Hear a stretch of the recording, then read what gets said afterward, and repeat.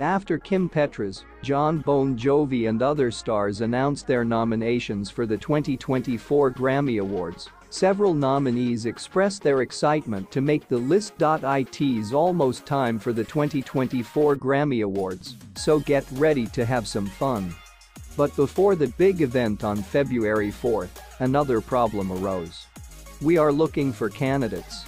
The Recording Academy announced the artists who will perform as nominees next year at an event at the Crypto.com Arena in Los Angeles in November. 10 live broadcasts. He is a member of Kim Petras' Saint. He asked for the help of stars, including Saint Vincent, Gayle King, Weird Al Yankovic, Mooney Long and Musicare's Man of the Year 2024 winner Jon Bon Jovi.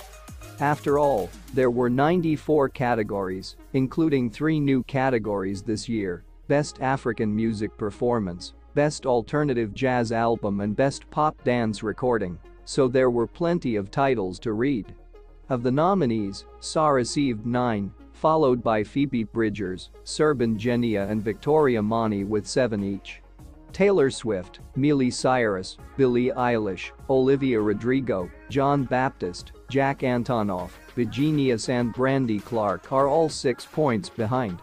After the nominations were announced, see the full list here, several musicians celebrated the moment.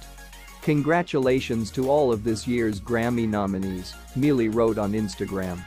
"I'm proud to see women leading and winning in the music industry. I'm happy to be nominated and thrilled to win. But it's a really big achievement that my music is loved all over the world. To those who smile, congratulations,